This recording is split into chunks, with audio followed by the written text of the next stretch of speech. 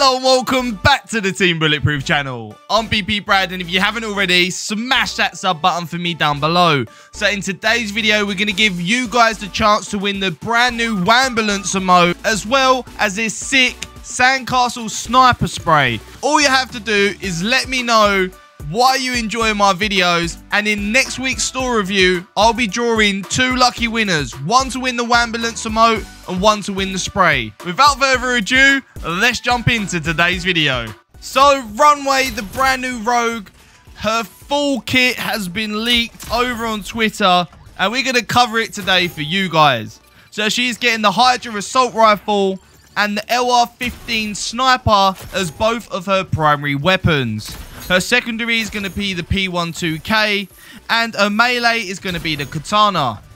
Her gadgets are going to be the Trip Mine and the Semtex, and the perks are going to be Berserker, which is reload while sprinting, Padded Steps, silence your footsteps while not sprinting, Helping Hands revives teammates faster, Nimble Hands, which increases weapons swap speed, Tracker Rounds, which when damaging an enemy reveals them to your team, and Headstrong, which gains 25 armor. Her ability is to throw a briefcase that grants infinite ammunition and refills gadgets, and her passive is carry 2 primary weapons. Now, Dahlia linked with Runway. Does that mean that Dahlia is going to be able to run a DMR of her choice and an SMG of her choice, which would make Dahlia a super strong rogue going forward, and I would go as far as saying one of the best rogues in Rogue Company.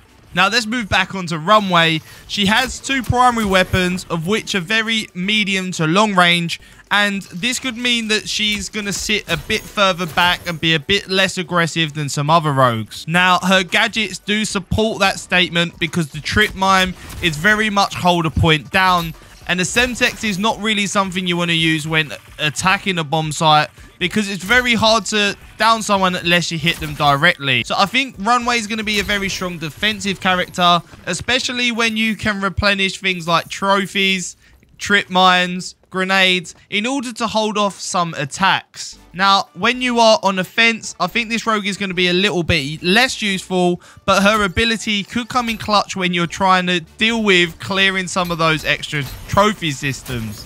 Now, Tigray Savage says, well, they keep pulling me back.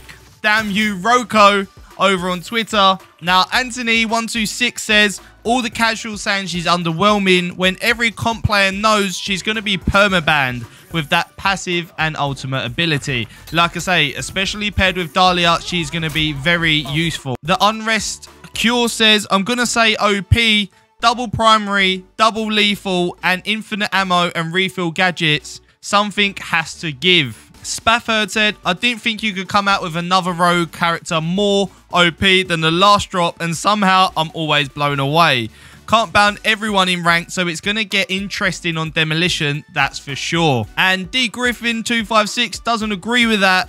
Looks very underwhelming, to say the least. I guess all the new rogues can't be bangers. So what's your opinion on this rogue? Let me know in the comments down below. But also remember to let me know why you enjoy watching my videos. And in next week's store review, which will be dropping Tuesday, I will choose 2 lucky winners. So that's it for today's video, guys. I hope you guys enjoyed it. As always, see you in the next one. Peace!